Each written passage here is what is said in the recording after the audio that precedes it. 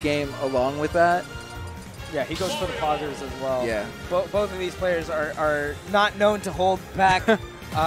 Maybe even when it's not so safe, they're definitely. Hey man, you got to make it safe. Yeah, they're thrill seekers to say the least. And we're gonna kick off our first game of winter semis here. VoiD versus Mastamario on Town and City, and we got Z-Fly and Edmund on the mic. That's right. We see an up throw into down air. The new bread and butter for Mario's. Ooh, I like the dash attack at the ledge. Gonna cover a couple options. Okay, up tilts into the up airs coming out from VoiD. So much damage, actually. Already got Mastamario to 86. Such a great string, actually. So many moves coming out. Too many moves for me to even talk about that quickly enough. And that down smash, that's definitely long enough for us to talk about. It's such a big hitbox, and it just scooped up Mastamario and sent him into the blast zone. And that's another move that sends in the direction that Pichu is facing, as we saw the back hit of the down smash connecting and sending him into the blast zone. On the right, Mastamario with a pickup on that up smash, only 30% on this stock, and even 2-2 now.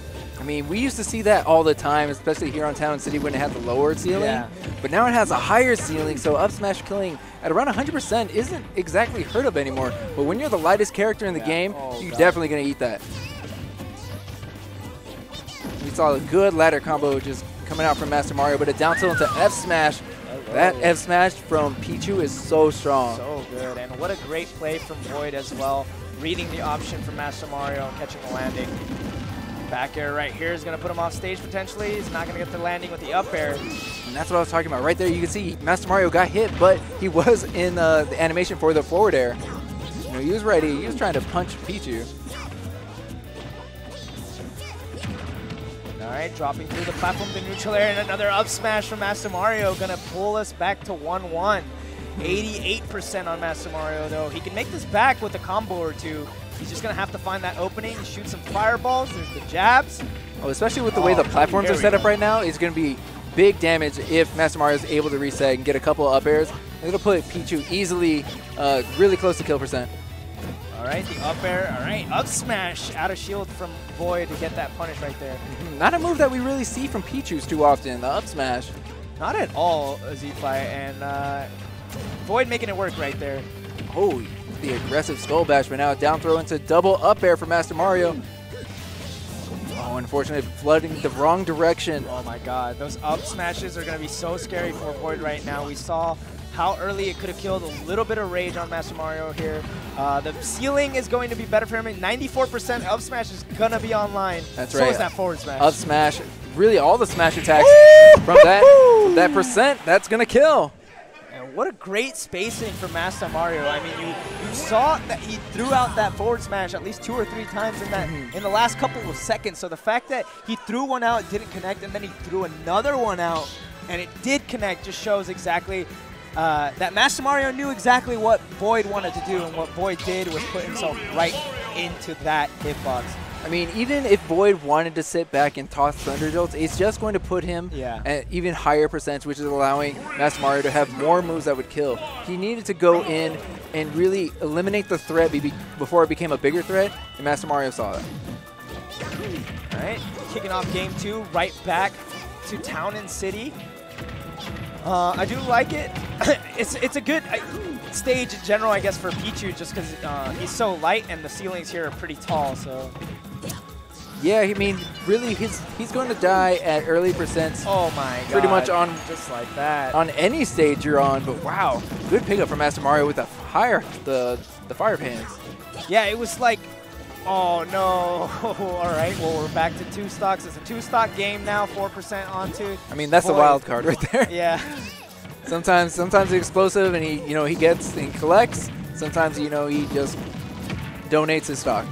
And this is not the kind of thing you can let up, especially not on top players such as VoiD, who turned that around and made it into a stock. 32% on VoiD, and Mastamario down to his last stock. That's right. Getting a little bit of an assist from the stage, especially with the side platform, being able to reset and then jump off and back air. Going to be a really good tool for VoiD, and now we see Mastamario going for something similar as well. Yeah, that was such a good follow-up from the grab. He actually went into a turnaround up air, which positioned himself perfectly. to get that back air and then the potential fireball for the edge guard. Still has to find this stock right here before he can get to work on the next one. Down smash going to connect, put VoiD back off stage. As you can see, VoiD being up a stock, he's not afraid to sit back and throw Thunder Jolts. Doesn't matter if he's at high percent, he's pretty much at kill percent as already for most of Mastamario's moves. So what's a little bit of more damage going to do?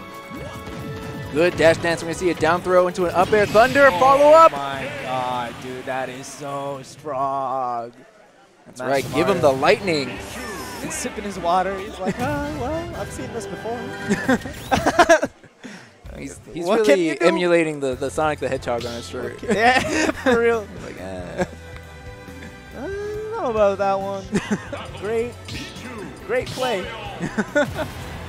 All right, so game number 3, we're at 1-1 now between these two. Mastamario did have a really early lead in that game too, but he also threw that stock away, as you said, that wild card factor. Sometimes he makes incredible 0-to-deaths, and other times he just, you know. He 0-to-deaths himself. Yeah. Still impressive, but now we're at game 3 in Pokemon Stadium. Pokemon Stadium 2, and Mastamario getting the grab on below the platform. That's going to be the danger zone for a lot of characters, especially one as light as Pichu. Doesn't want to die off the top. This stage does have a lower ceiling. 73 to 57. That back air putting VoiD at 75 now after the jabs. Those smash attacks coming out from Mastamario. He knows that even though VoiD's only at 70%, at close to the blast zones, especially at the ledges, that's where it's going to really count for him. Great catch on that down tilt. Catching Mastamario approaching with the back airs, and knowing he was in the air, the down tilt catching and landing, and low profiling at the same time, so a really good option. Like the soft hit nair coming from Mastamario, now a Thunder Jolt, but not able to follow up. Ooh, parry into dash attack, just trying to retake stage control. Bro, he looked like he parried and then like dash danced into dash attack. I mean, when you parry, you have all the frames in the world. The world is your oyster at that point. Double dash attack coming from VoiD. Double dash, what is this, Mario Kart? Oh, definitely playing the wrong game. Oh, VoiD is just not afraid to go off stage and throw up, use down air, especially if he feels like Mastamario is going to commit to double jump. Totally. I mean, if Mastamario commits to double jump and he gets that down air, he's a sitting duck for sure. I mean, not only is that move just obnoxiously strong already, it's just if you expend your resources, you're going to have an even harder time making it back to the stage. Excellent avoidance there from Mastamario, though. But he gets caught by the nair, and able to avoid the Thunder Jolt, so no jab reset, but dash attack going to 2-frame VoiD's recovery. Nice. All right, not enough invincibility frames here for VoiD. Up smash, so scary from Mastamario. Dead even percents for both here, but if anything, a slight advantage for Mastamario.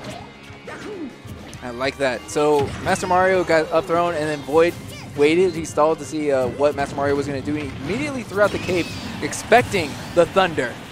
Thunder is going to connect into that kill, and VoiD now moving up a stock in this game number 3, 113% on him. What a combo. Jump. Oh my god, and the platform extension to help him out a little bit. Yeah, it looked like VoiD was setting up for lightning loops. He just didn't follow the DI correctly from Mastamario. So Mastamario, good job mixing up your DI. All right, the grab gonna completely whiff. After all, Mastamario had enough time to throw out the spot dodge and then answer back with the up smash. You can cancel your spot dodge animation by immediately buffering an option, so it's just a few shaves of a frame or two. I think it's like less than that. Thunder into down smash, and Mastamario finds himself off stage once again. 122%. That should do it. Yep. And VoiD up 2-1 in this set. Still not out of the woods completely, as Mastamario has one more game here. It's his counter pick. So, I mean, if you're really like thinking about it and Mastamario wins this game, like VoiD is all advantage right now because he will have game 5 on his counter pick. Right. Well, he is opting to go back to Pokemon Stadium 2. Dang, man. But I think the game plan for Mastamario is really if he can catch VoiD off guard with his big smash attacks. I mean, that's how he won game 1, and that seems to be where he gets the most mileage in taking stocks. The up smashes and then F smashes at the ledge. Absolutely. All right. And Mastamario already has a quick 54% onto VoiD, but VoiD answering right back. He got him in a bit of a lightning loops. Actually put on 59%.